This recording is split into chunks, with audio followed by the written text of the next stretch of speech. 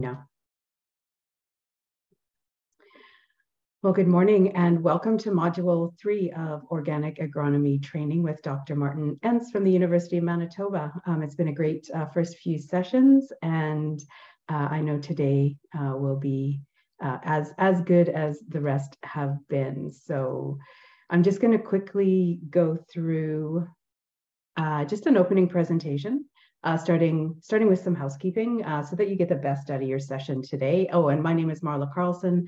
I'm the coordinator for the Canadian Organic Ingredient Strategy, which is being funded by the federal government and being run by the Prairie Organic Development Fund.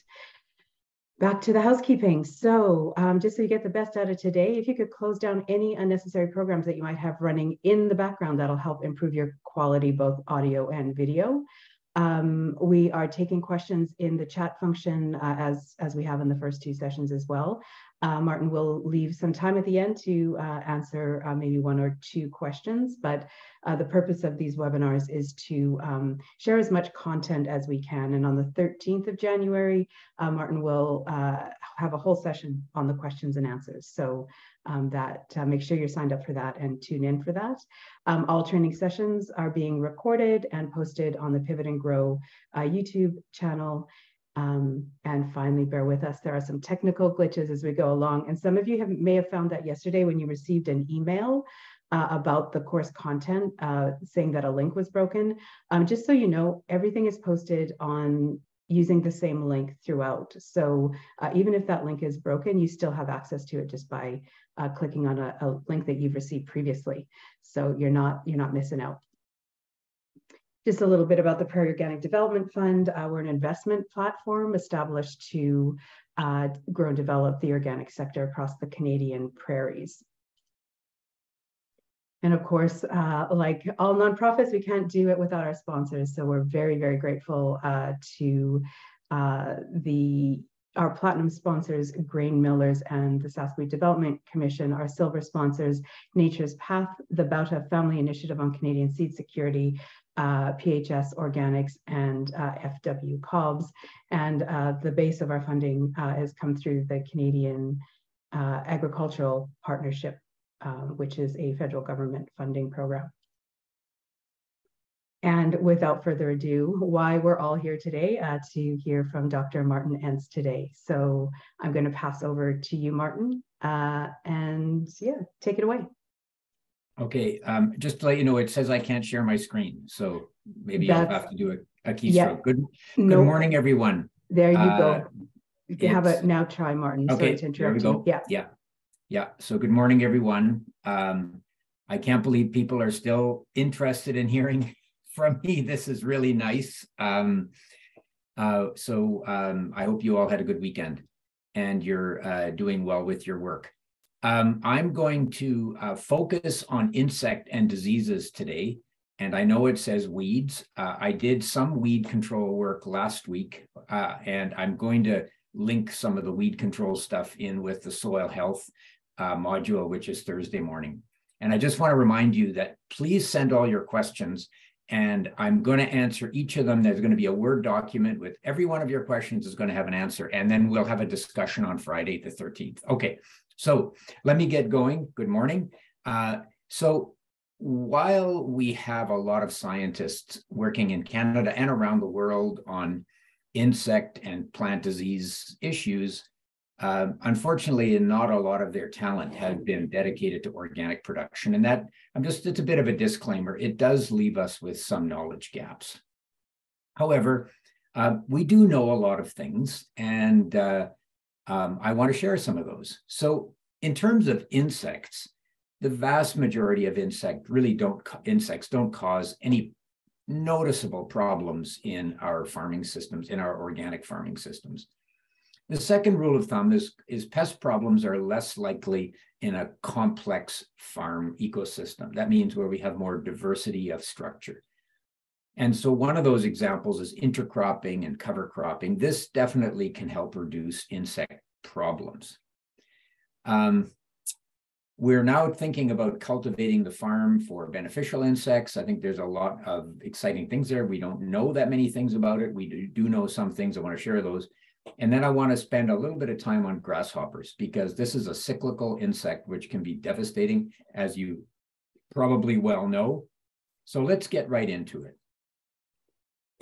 So the picture in front of you is actually two farms. The farm on the left is an organic farm, and it's within the white lines. This is about a 1,800-acre organic farm in Western Manitoba.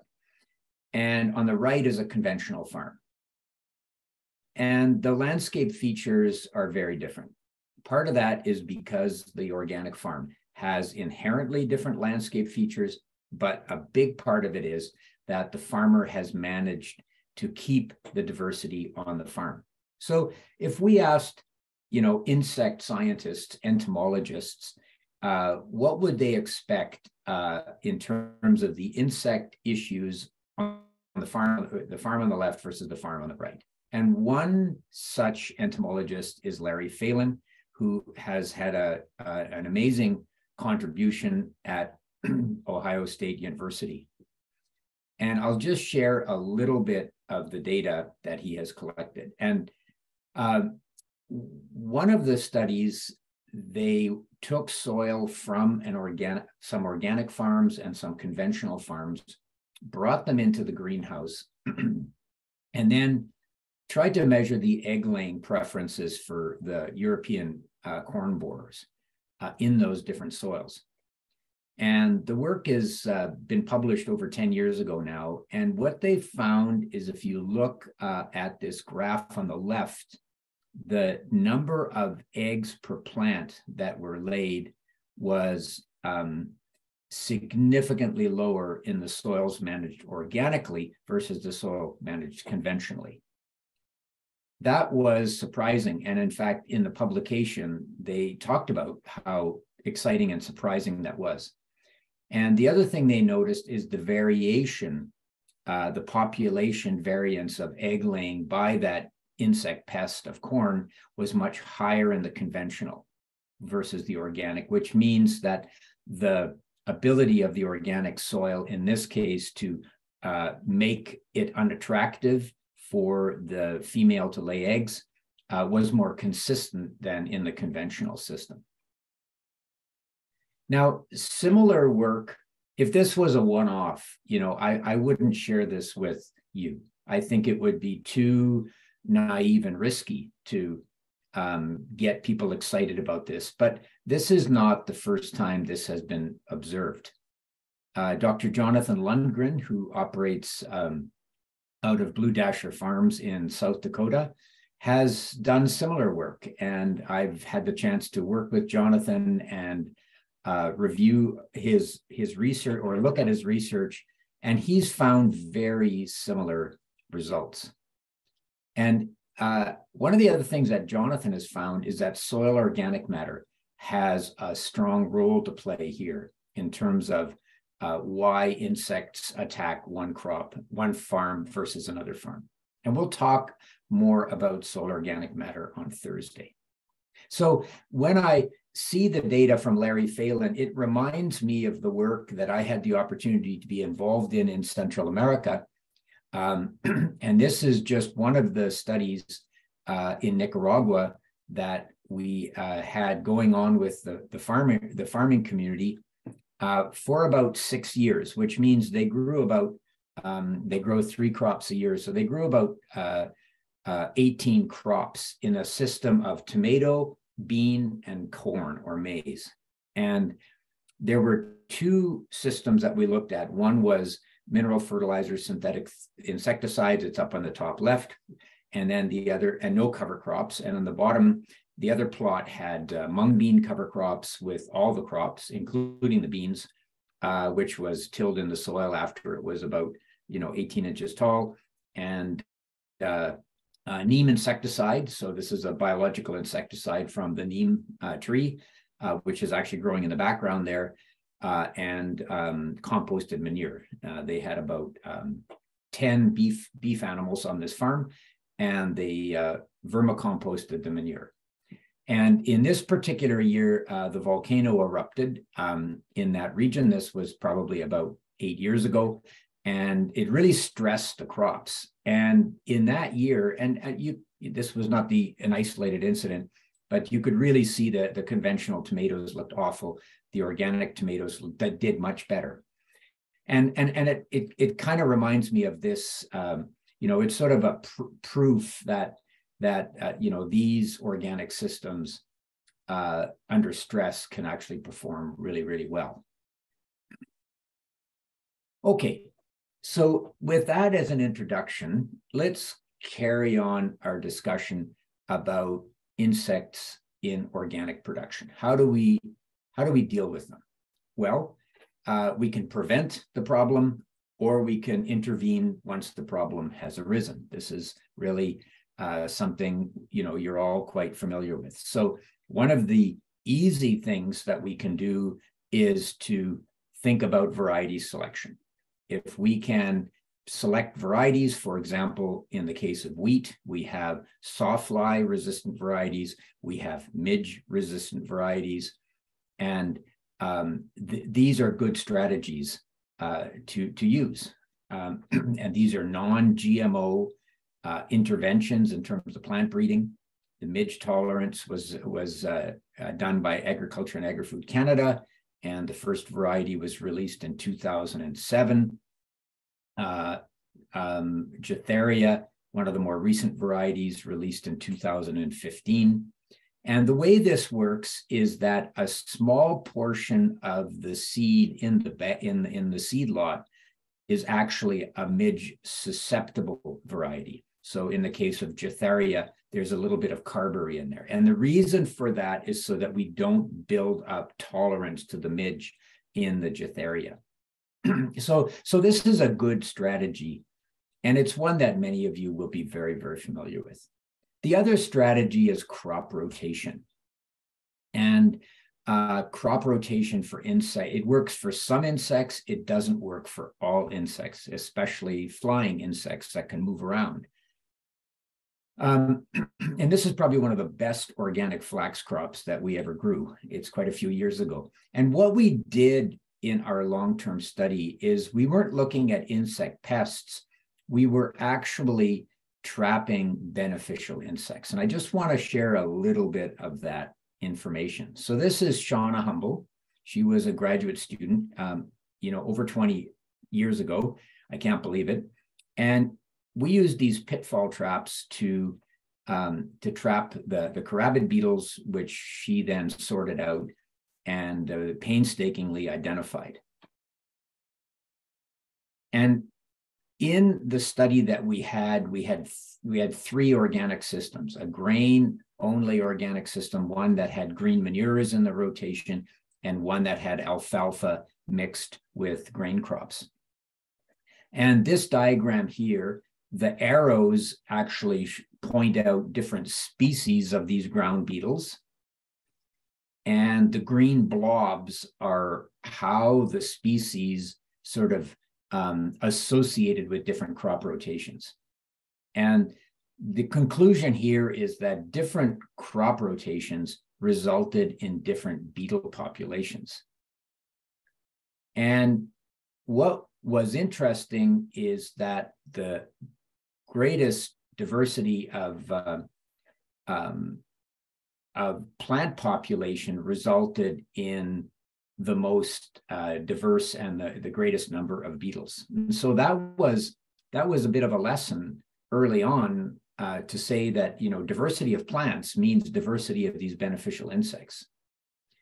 And so how can we design our farming systems to make these insects happy? And who cares?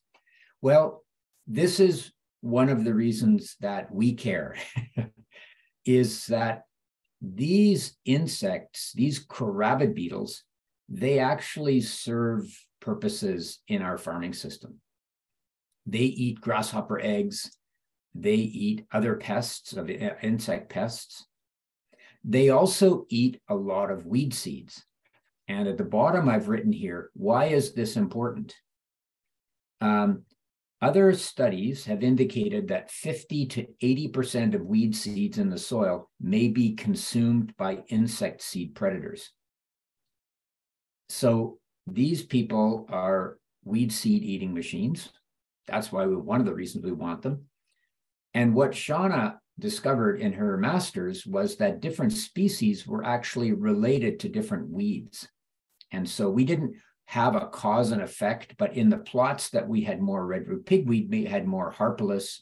In the plots that we had more wild mustard, we had more of these species. And, you know, this kind of ecological knowledge is increasing, but the idea of using pitfall traps to understand the insects on organic farms is a good idea.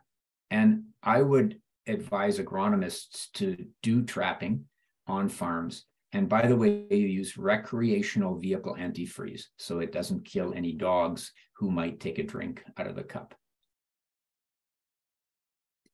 Another rotation consideration is wheat streak mosaic virus. So the picture on the upper left shows a virus affecting a wheat plant, and that virus is spread by the wheat curl mite. And many of you will have heard of the green bridge. And let me see if I can explain it. So if we have this wheat crop here, which is affected by the curl mite and has the virus, we want to not have a green bridge. We want to have a period where we don't have any wheat growing before we plant a new crop. So let's say, for example, we had a crop of spring wheat here, and we want to plant a crop of winter wheat. We want to avoid this green bridge, because that's where the wheat curl mite survives. So that's another example of a crop rotation management thing to deal with pests. Okay, so let's go a little further and talk about new forms of diversity to prevent some of our insect problems. Now, this data looks at intercropping, and it comes from my colleague Kristen McMillan at the University of Manitoba, and she has been looking at aphids in peas. And so the diagram here shows aphid numbers per plant on July 23rd and July 30th in Arborg, Manitoba in 2020. And she has the peas growing by themselves, the pea growing with canola, the pea growing with flax, and the pea growing with oats. And the results are pretty clear that there's a statistically significant reduction in aphids affecting peas when these crops are when peas are intercropped. So pea oats, not an uncommon organic mixture, has fewer aphids. So that's something that's been observed time and time and time again. So intercropping is one way to reduce our insect pest problems. Now, we don't always notice the benefit of intercropping for insects, but it's pretty consistent. And this is just one example. So that's good. Now, what are the mechanisms by which an intercrop can reduce the insect infection? Well, part of it's physical, and I'll get to that with an example in a minute. But the other thing that happens is that plants actually talk to each other with their volatiles. They actually release chemicals, and those chemicals float in the air, and other plants will respond to them, either the same plant in the same species, or maybe another species talking to each other. And because of this, so for example, this study that looks at plant volatiles based insect pest management and organic farming, the population density of arthropod herbivores in polyculture, that is in mixtures of crops like intercrops, is found to be lower than in monoculture. In contrast, the population density of natural enemies, especially parasitoids, which we'll talk about in a minute, are found to be lower in monoculture. So the enemies of the pest are lower in monoculture, and but the pest itself is higher in monoculture.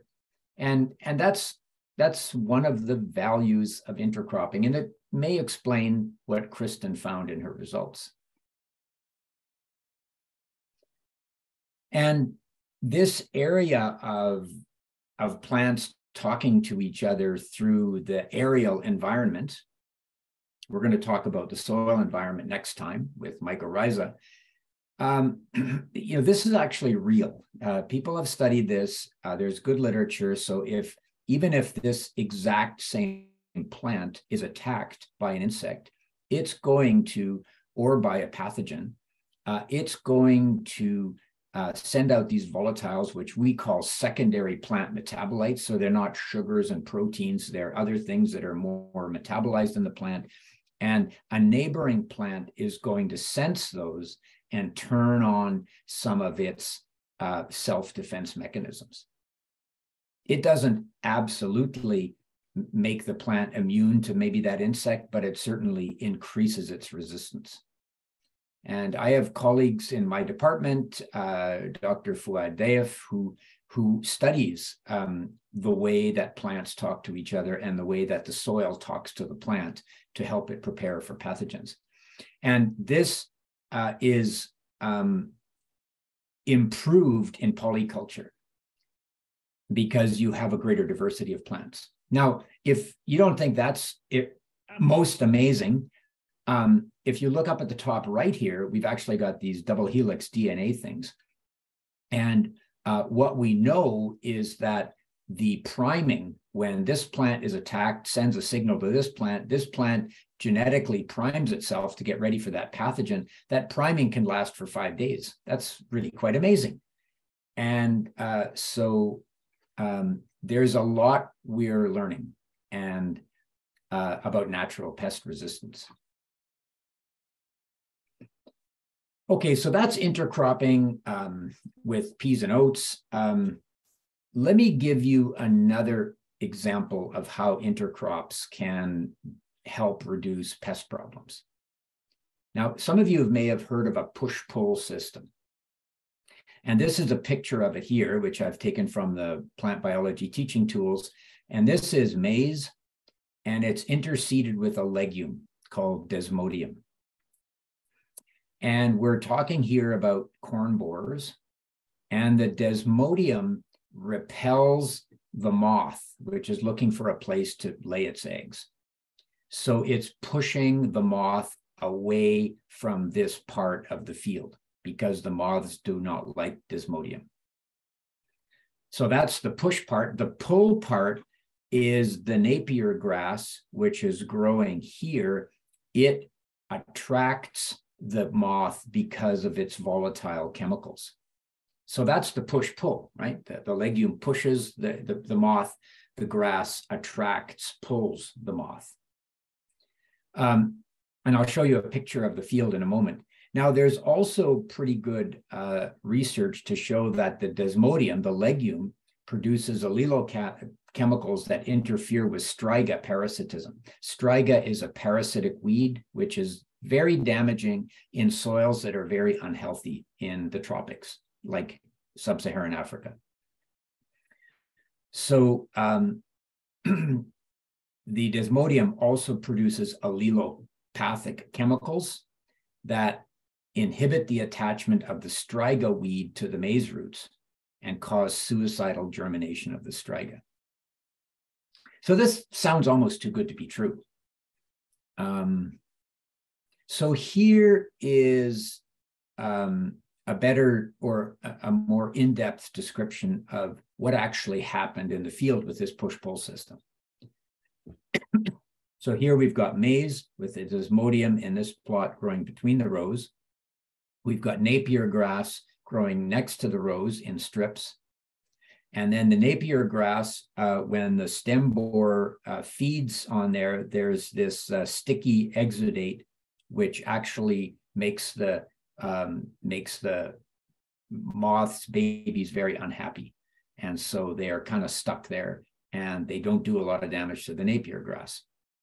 And the result of all of this is that the maize yields compared to monocrop, which is in the white bars, the push-pull maize yield is in the dark bars. You can see in this publication that the scientists working on farmers' fields at about 12 or whatever different locations found that the push-pull system, 14 actually, did much, much better. And these are real effects. Of course, the question is, how do we do this in Canada? How do we do this in the US? How do we do this in large-scale agriculture in our context? And that's maybe a challenge for us to think about how to do that. Here's just another example using sorghum this time and using a different grass species. And the point I want to make here is to show you a field of the maize underseeded with the legume and then the grass attractant on the outside. So I think when I look at this, I already get some ideas about how we could maybe construct these kind of systems in our agriculture. And it might mean our fields look quite a bit different, but if that's what we need to do, maybe that's what we need to do. And by the way, the grass can be used for fodder. It is not a waste. And if there's any insect larvae in there, that just adds to the energy and the protein. So that's the push-pull system, which is a concept that we should always keep in mind and look for different species that either push or pull, depending on the insect that we're dealing with. We have, if you look at the extension literature in Canada and the US and Europe and Australia, you do see people talking about trap crops. And this is a little bit the pull. So trap crops are plants that attract insects. For example, if we read the extension literature, what it tells us is that sawflies lay eggs in brome grass rather than wheat. So if we have a strip of brome grass, we can attract the sawfly out of the field, theoretically. We know that lygus bugs prefer cut alfalfa, at least that's what the extension bulletins tell us. So can we cut some strips of alfalfa around an alfalfa seed field? Grasshoppers do not like certain pea varieties. So can we plant peas around, let's say, our flax crops, which are more susceptible to grasshoppers? And I've seen this done. And can we put a perennial strip around the field and then till that perennial strips, because we know the grasshoppers like to lay their eggs in those perennial planting strips, and then we can till them and kill the eggs or kill the nymphs. So this is really, our version of the pull part of the push-pull system. But I just wanted to share this with you. I've also seen a push-pull system in an organic dairy barn in Quebec. And what they did is they put essential oils on the animal and they put a sticky attractant on the wall. And so the flies would be repelled from the dairy animal and it would be attracted to the sticky wall and they get stuck there. So the push-pull, this was actually, it wasn't in Quebec, it was actually at the Alfred campus of the University of Guelph, which is in Eastern Ontario, right across the river from Quebec. That's where it was. And there's an organic dairy research unit there. And they showed me their system. It's very interesting. Okay, another form of diversity. And now I want to talk about something that maybe is easier to practice in large-scale agriculture, comes from Quebec. Thanks again to Matthew for sharing this story.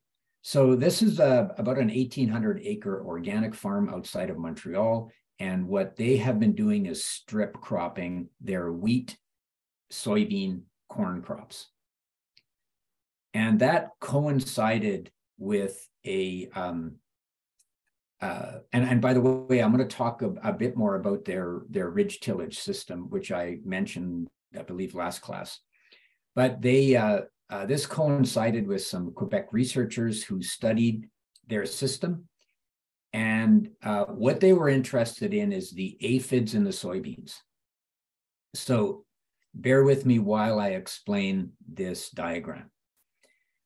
So here we have the number of soybean aphids per plant. from June 14th to mid-September. So this is the cycle, and the aphid numbers went up when there was a lot of soybean to eat. And this is from three scenarios. This lower blue diamond here is where there was only one single crop, a monocrop with no strip cropping. The red box is where the strips were 36 meters wide, and the triangle is where this is where it was a single crop. This is where it was 36 meters, and the diamond here is where the strips were 18 meters, so quite narrow. And what they found is that you've already figured this out, is that the soybean aphids were much more serious where there was just a monocrop of soybeans. And as they introduced these strips and went to narrower strips, the soybean aphid outbreak was a lot lower. Why did that happen? So that's when we had the maximum outbreak, and where we had strips, there was a lower outbreak than where we had a monoculture field. Well, if we look on the right-hand side here, this is where the scientists measured the natural enemies, the ladybugs that eat aphids. And what they found is that in the narrow strips, which is the diamond here, the number of ladybugs increased the fastest. It was maximized on July 22nd, 1 week before the aphid numbers maximized. And so it was eating aphids, and that's the reason that aphid population came back down. When they went to the wider strip, 36 meters, they needed more ladybugs. They had more food for the ladybugs because there was more aphids. But once the ladybug population came up, the aphid population dropped. And where they had a monoculture field of soybean, it took a long time for the ladybug population to increase to allow the aphid population to decrease. So why is that? Why did this happen? Well, the wheat acted as a refuge for the ladybugs, which were then able to move to the soybeans and control the aphids. So because the wheat was growing very close to the soybean, those ladybugs didn't have a long way to move to go and eat the aphids. And that resulted in some impressive aphid control. Versus a large open field, it takes a lot longer. So strip intercropping here demonstrated some insect control benefits. And, are farmers prepared to go to 18-meter strips of different crops? Well, that's a question that you can ask yourself, but it depends on what your pest challenge is. And there may be ways of making those strips more productive as well. So in Sweden, I visited an organic system where they were looking at fruit trees and then putting pollinators close to them so that the refuge for the predator insect was associated with an economic crop. And mostly what we look at is maybe you can cut this for hay, but this could be of higher value. So it's something to think about. Okay, sticking with insects, let's talk about parasitoids. These are insects that control other insects. And there's a long list of them. And as an agronomist, this is hardly my area of expertise, but I do teach this to my students. And so I am comfortable introducing you to the topic, but I would say that you should continue to look for entomologists who can help you understand this better. When we look at the major crop pests, even grasshoppers have parasitoids that kill them. Cutworms, Bertha armyworm, aphids, Hessian fly, etc. Wheat midge, diamondback moth. So there are parasitoids that can control many, many different insect pests. And if you want to look at a resource and learn about what these things look like, Dr. John Goflosky of Manitoba Agriculture has a really great website. where he describes all of these things. And, it's allowed me to understand these a lot better. How do we use them in agriculture? Well, this is an example from Quebec, where the scientists are looking at releasing trichogramma, parasitic wasps, to control the pests of, in this case, leeks. And so in this horticultural situation, they actually release these small packages, so that the pest is there, the parasitoid is there to attack the pest as soon as it emerges. So for example, if it's a cutworm, some of these parasitoids lay eggs in the cutworm, and then the eggs grow inside the cutworm and kill it. So that's horticulture. Here's another part of the Quebec research, which is quite impressive. Quebec, of course, being the leading organic province in Canada with some of the best research.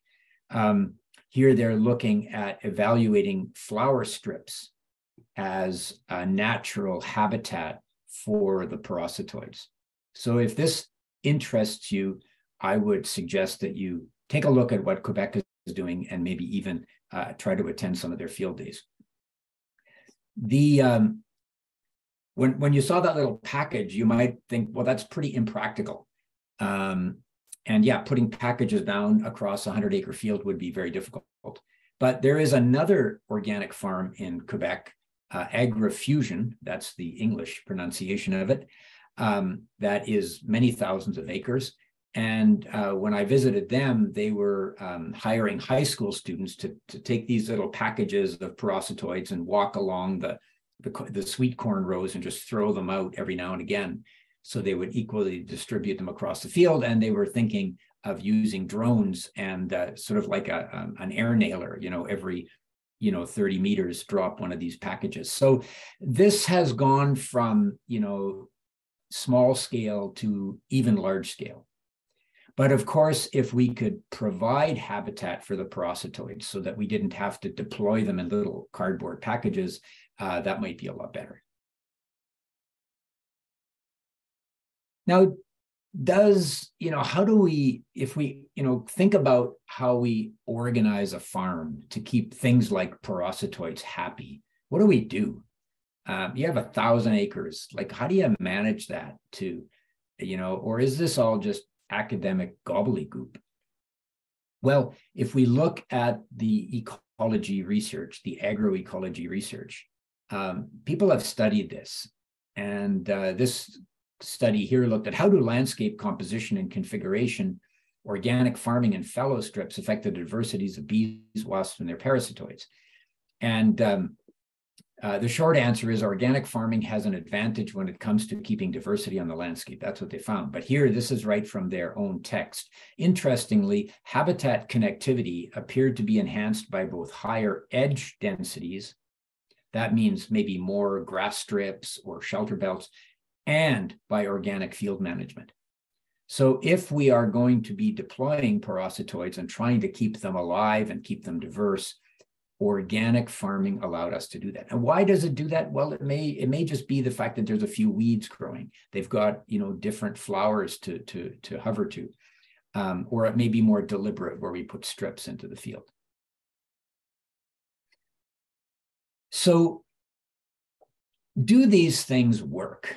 So I want to end this sort of section by covering the work of Z.R. Kahn, an older man now, not ancient, and a lot of the papers that I've referred to come from him. And he does, chemical ecology, insect behavior, habitat management. This is from Google Scholar. And what they did is they looked at studies from around the world where they looked at biological pesticides, augmentation, things like increasing the number of parasitoids, like releasing those little packages that I showed you, intercropping, which we talked about, the push-pull system, maize and other crops, field margins, strips of land between crops and field boundaries sown to wildflowers and legumes, grass only or naturally regenerated, and then landscape effect. the effect of distance of cultivated areas to natural habitat. So they looked at these things in what they call a meta-analysis. And so, and the publication just came out this year. And so what it shows us that if the dots are to the left of the zero, that means there's less. So I think this says insect pests. And so all of the treatments resulted in fewer insect problems. And less insect damage often resulted in higher yields and sometimes resulted in more natural enemies. So the push-pull system in particular. And this is just telling me, the clock is telling me that I'm half done. So you know, I think we'd have to conclude that these things work in principle, and they should be something that we as agronomists and farmers think about when we're designing our farming system. And they work on a lot of different species: beetles, aphids, moths, termites, and this is just a little bit more of their work. And yeah, it comes back to the question then is, how do we organize the farm to promote parasitoids? So, you know, if you're a farm group in North Dakota or Montana or Alberta, I would suggest, you know, get a hold of Jonathan Lundgren and see if he can come and even do a farm scan. And because the nature of the farm landscape would be different in every region. Or talk to your local entomologists. They're all over Canada. But it's very exciting. So should we do something like this, where we put these flowering strips in the middle of our organic crops and maybe make those fields actually narrower strips? It's a radical change from the way we do large fields now. Now, there is one special insect pest, and that's grasshoppers. There are 85 species of grasshoppers in Manitoba, about 180 in Canada, and about 4 of them are what we would consider pests. And I've got pictures of all 4 of them here: the clearwing, the Packard, the two-stripe, and I can't see what the top of that says.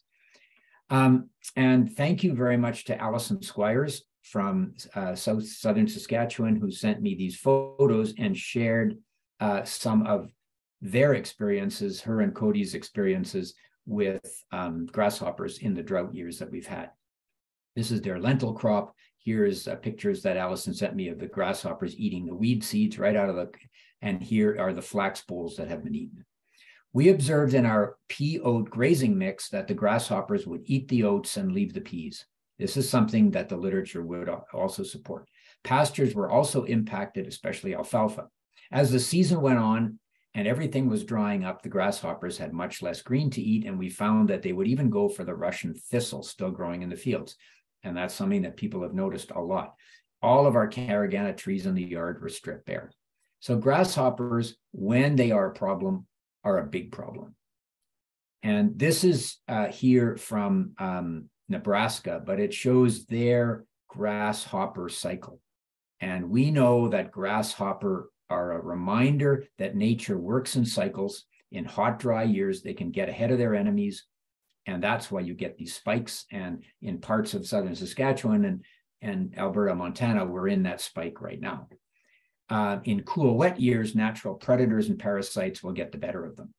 Our extensive cereal cropping feeds the population booms in grasshopper cycles. Dr. Brenda Frick, University of Saskatchewan. What can we do? I am no expert, but because Allison asked me, I spent lots of time reading the literature. And there's a few things that we do know. In terms of grazing systems, surprisingly, the twice over grazing system results in this research resulted in fewer grasshopper outbreaks than the season-long grazing. And the reason for that is that it reduced the quality of the habitat for the grasshopper. The grasshopper need to have their sort of temperature regulated. And if you have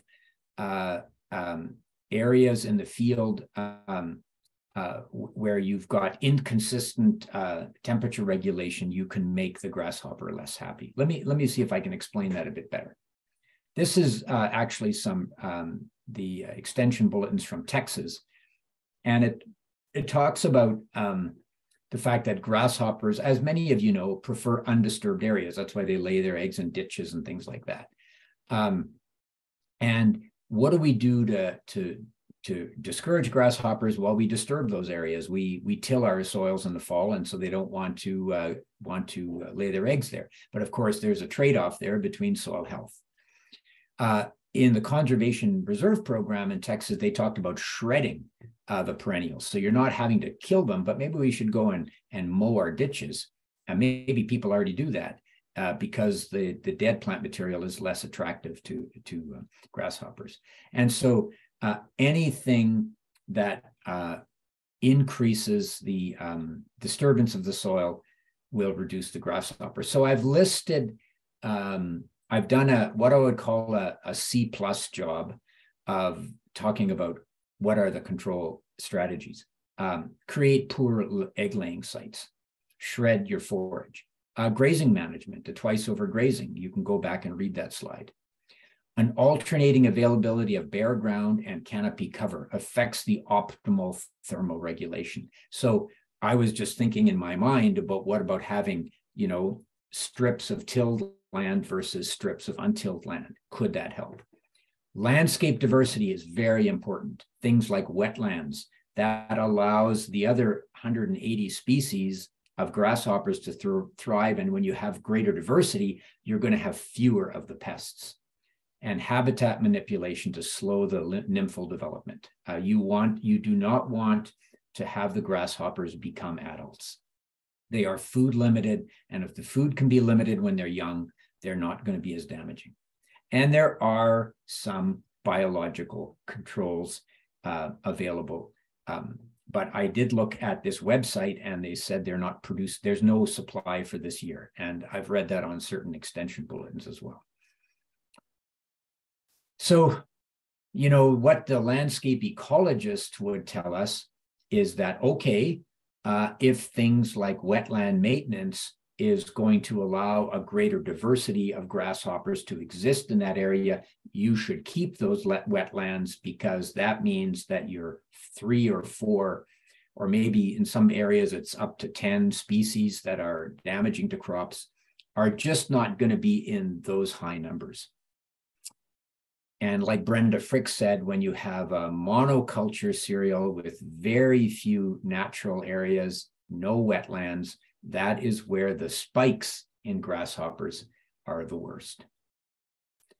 So complex agricultural landscapes can help maintain biodiversity, which can contribute to control of pests. It doesn't eliminate them when we have these serious droughts and we have these spikes. There is some data out of China looking at locusts, and studies have shown that in areas where non-host trees have been planted, locust densities have declined significantly. And what they have also talked about is that you should get rid of the grass. You should graze under the trees so that you have the non-host trees, but you have an area that the grasshoppers don't want to lay their eggs. That's the best I can do. But if we think back to our original farm, our organic farm here in the white lines, and then this conventional farm, I can't help thinking that the organic farm would be a little bit more insect resilient than this farm. The challenge with grasshoppers is when they get into such high numbers, they move so quickly that some of these strategies, if you only have one organic farm every 100 farms, may not make that big a difference. Let me give you another example because I'm not quite willing to give up on making the field look different. And that's really what the data is telling us, that you need more diversity in the field. You need intercropping. You need maybe some of these perennial strips. Well, this comes from New Mexico. And this is an irrigation pivot, as you can see. And there's corn growing here, but between the corn, there are perennial grass strips. Why do they have those grass strips there? Well, they have them there because they don't have enough water to irrigate the whole pivot anymore because the Ogallala aquifer is drying up. And so Dr. Sangu Angadi has been charged with trying to make these systems run on less water. So one of the options is just to irrigate half the pivot. The other option that they came up with is put these perennial grass strips and don't irrigate them and save the water for the grain crop.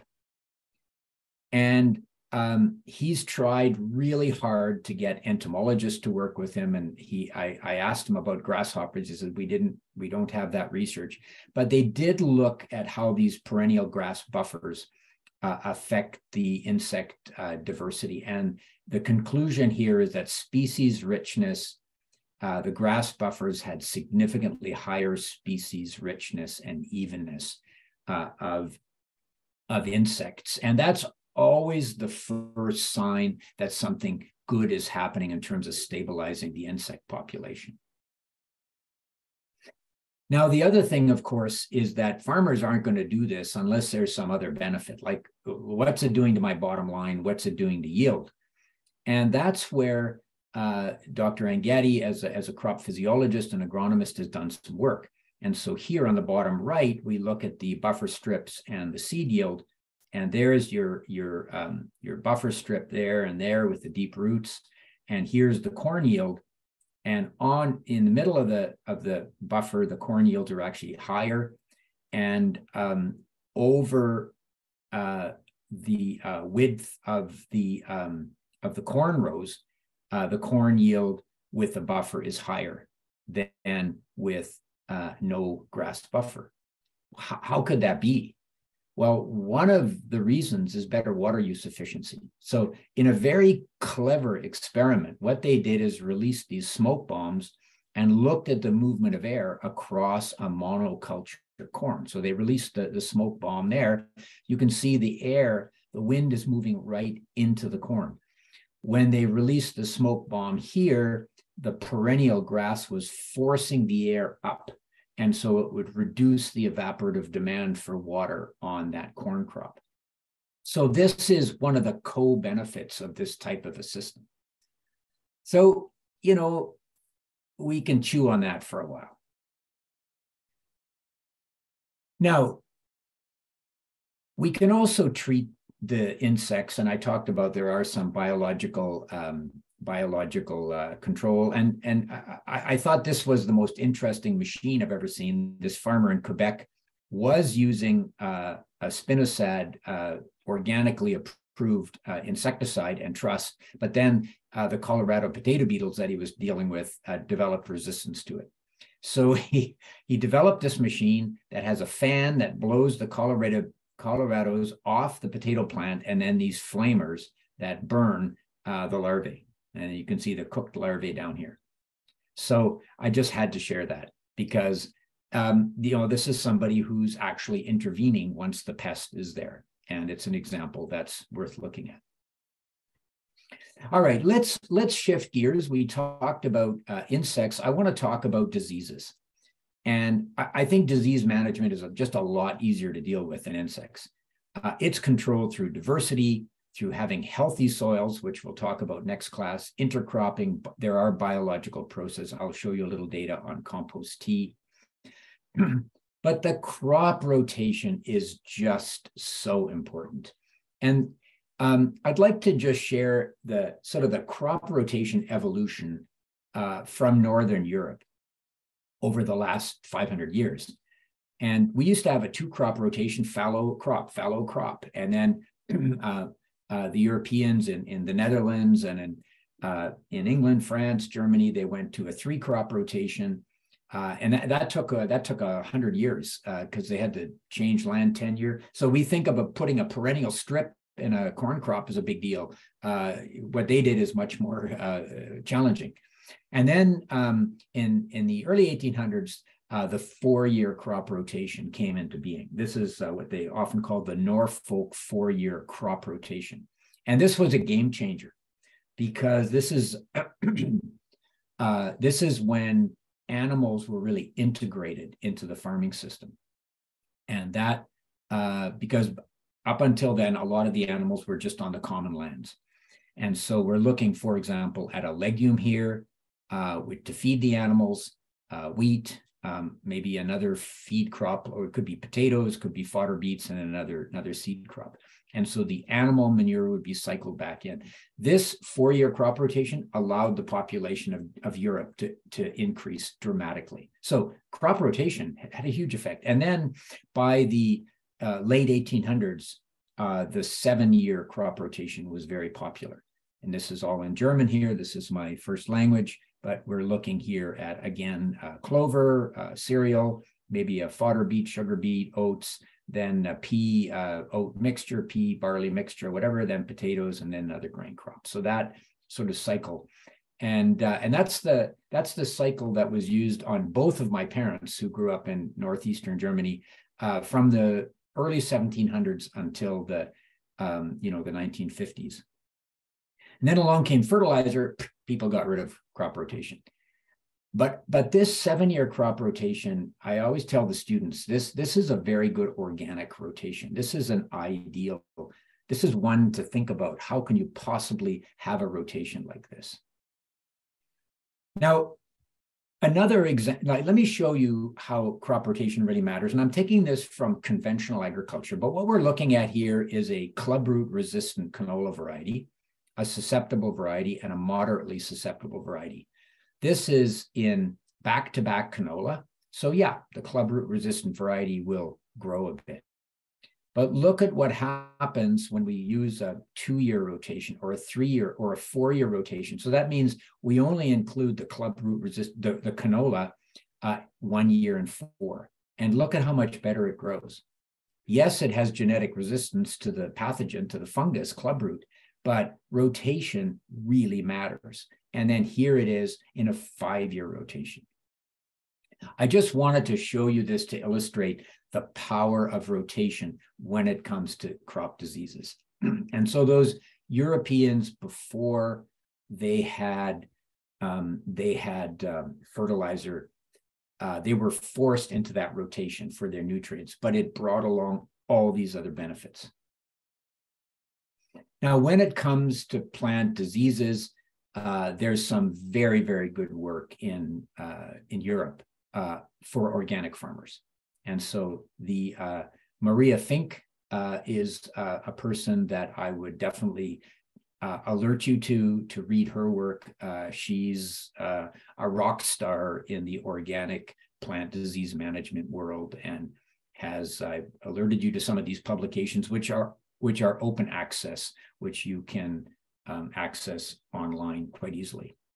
Of course, one of the things that always is stressed in disease management is intercropping. And here's a study from all kinds of intercrops around the world, and most of them yield more than when you grow the crop by itself. But of course, we're interested in the disease benefits of the intercrop. In southeastern Saskatchewan and in southwestern Manitoba, those farmers have been really lucky because they've been exposed to Scott Chalmers in Manitoba and Lana Shaw in Saskatchewan. They're only about, 100 kilometers from each other, maybe a bit more. And they've both done a lot of research on all kinds of intercrops. And they have a lot of interesting resources. I just want to show you one. I want to tell you a quick story. So let's look at the bottom right. This is wheat growing either by itself or with different intercrops. Now, treatment 10 and 11 are quite different in the percent leaf area of the wheat that's affected by disease. Treatment 11 is a full seeding rate of wheat. Treatment 10 is a half seeding rate of wheat. What is the moral of the story? The moral of the story is reduce your seeding rate and you'll have less disease. But remember last lecture, I talked about the virtues of high seeding rates? And over here, if we look at the weed biomass, the high seeding rate has way fewer weeds than the half seeding rate. So for weed control, we want to have high seeding rates. For disease management, if we're in a disease year, we want low seeding rates. So how do we deal with this? This is where intercrops can play a really important role, because maybe not a soybean flax intercrop as depicted here, but when you have crops, let's say in the back here, you've got 2 rows of, let's say, flax, and then maybe 2 rows of peas or chickpeas, you have have high yield potential, but your disease load is going to be lower because diseases are not going to just be able to sweep across the whole field. They're going to get interrupted by a non-host crop. So, for example, treatment 5 is wheat and field pea. You can see it has, in 1 year, it has quite a bit less disease than the full rate of wheat. And so that's really all I want to share about this data set, is how do you trade off weed suppression with disease management, and intercrops is one way to do this. Now, we've known about intercropping for a long time. You get all kinds of interesting interactions, especially when you have a legume versus a non-legume. You can suppress weeds. That's what the previous graph showed us. But intercrops also intersect with the soil. And intercrops allow interesting connections between below ground connections through the common mycorrhizal network that allow plants to share resources and allow plants to help each other fight diseases. More on that next class. But when we think about which plants are the most mycorrhizal, legumes, all the legumes other than lupins that we grow are highly mycorrhizal. Corn is, flax is, sunflower is, potato is. Wheat, oats, and barley are mycorrhizal, but they're not as mycorrhizal as these crops. And so if we look at, for example, oat-pea mixtures, you've got a highly mycorrhizal crop with only a moderately mycorrhizal crop, but that's a good combination. So it's good to know which plants are mycorrhizal, which plants are able to associate with these beneficial soil fungi. More on that next class. The other form of intercropping is this strip intercropping, which I talked about in Quebec. Now, how many of you want a field looking like this? Put up your hands. Okay, I can't see your hands. But, again, farmers would never do this unless there was real value. And there has been quite a bit of work on strip intercropping in places like Iowa for a whole bunch of reasons: soil conservation, yield potential. But there hasn't been very much in organic production. And I think that for conventional farmers, strip intercropping may not really be all that practical. But in organic agriculture, there may be really good reasons to do it. And so I think we'll see, so what we know about strip intercropping is it's a very good way of dealing with insects and diseases, and even provide some weed suppression. There's also a little bit of a yield boost because you're farming the edges. So wheat, soybean, corn, you've got, the wheat is growing before the soybeans use a lot of light. And so the yield at the edges can often be higher. And so it can increase your yield potential. So that's another benefit.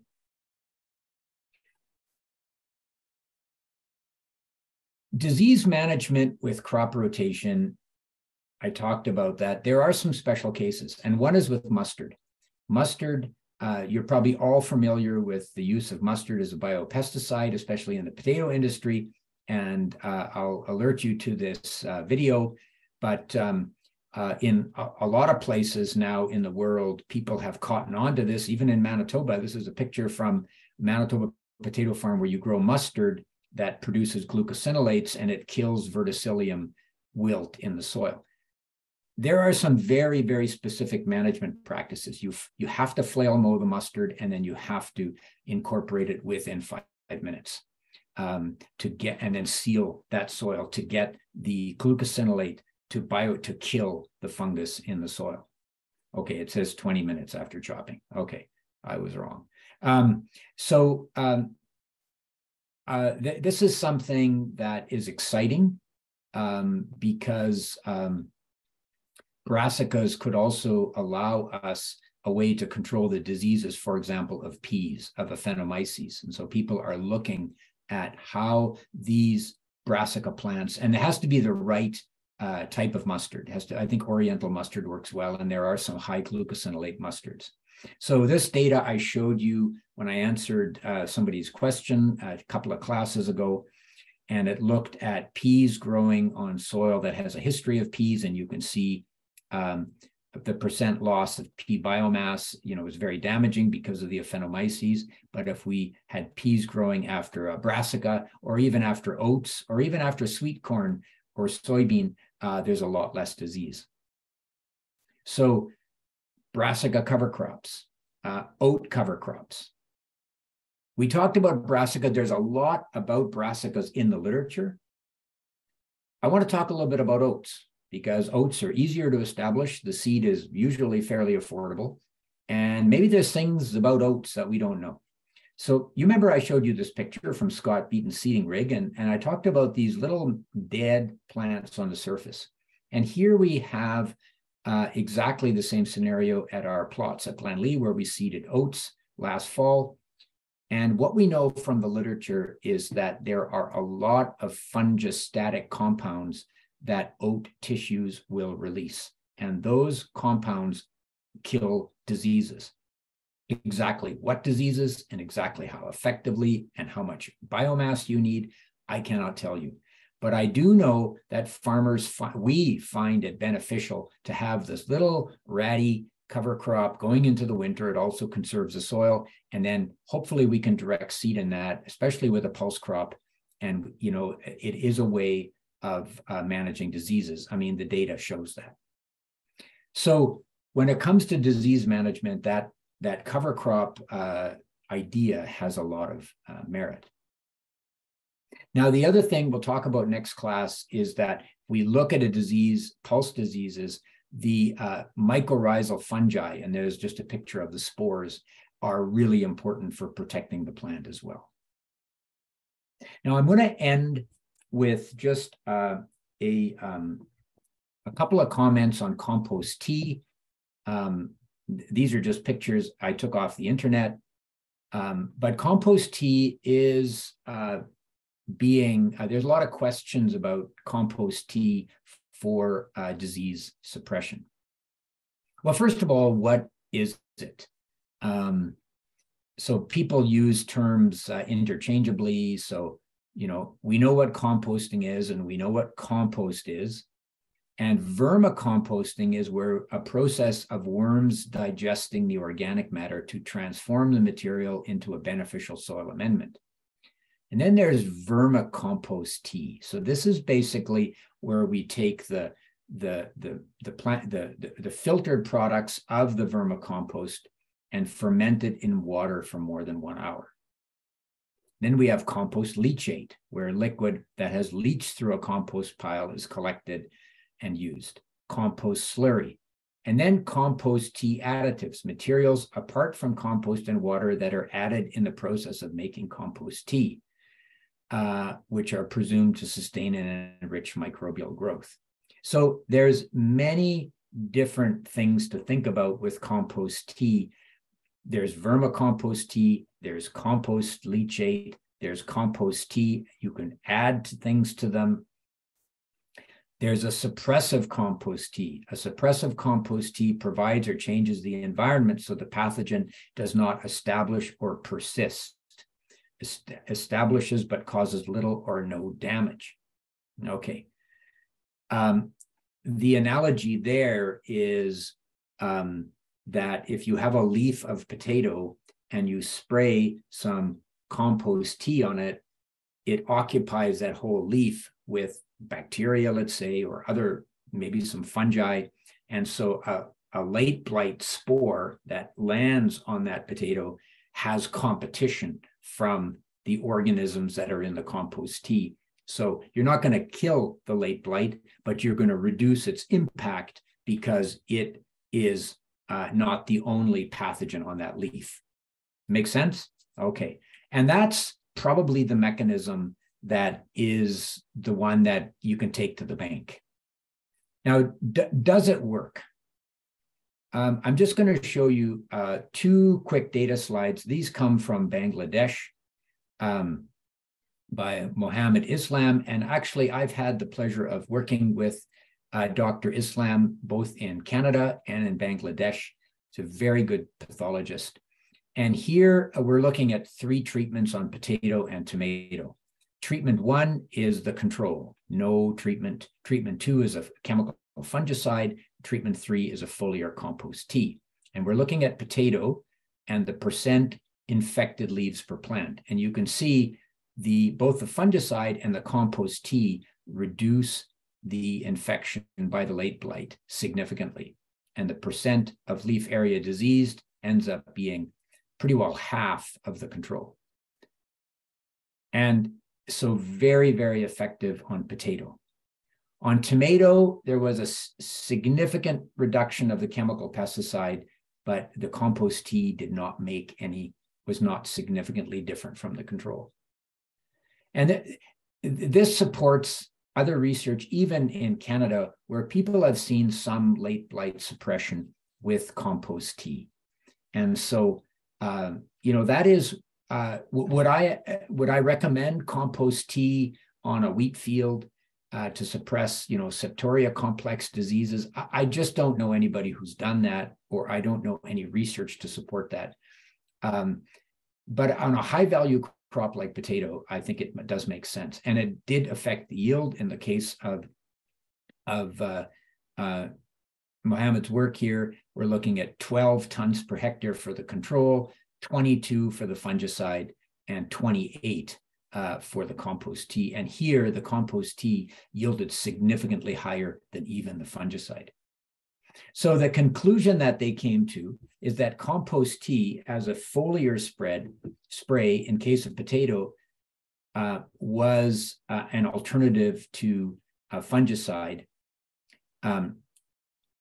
They also mentioned that it worked well as a soil drench in tomatoes, so a soil application, not a foliar application in tomatoes. So the application method may change. And they also caution, though, that the suitability of compost tea as a technology to control plant diseases needs to be evaluated against a wide range of pathogens and also different forms of compost tea, because manure may not always be the same.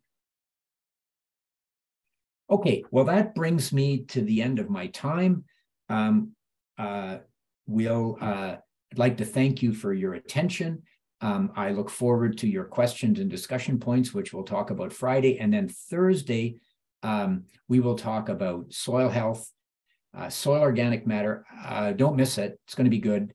And also how that interacts with weed management systems. So I'll turn it back to Marla now and stop sharing my screen. I wish you all a great day. Perfect. Thank you so much, Martin. And I will just put up my screen. Perfect. So all that's left for today, other than another big thank you for your presentation, is to remind people of the sponsors who have made this all possible. Our platinum sponsors, Grain Millers and Sask Wheat. Our silver sponsors, Nature's Path, the Bauta Family Initiative, Canadian Seed Security, PHS Organics, and our friends at FW Cobbs. And we gratefully acknowledge the funding from the Canadian Agricultural Partnership. And last but not least, if you are an agrologist or an agronomist, you can get your CEA credits by pointing your phone at that QR code on your screen, and it should automatically register that you have attended this course today. And in the emails that we've been circulating, there are other ways to get your CEU credits if you're not able to make this QR code work. Don't worry, you'll get your codes. And that's it for us today. So have a wonderful rest of your day, and we'll see you next time.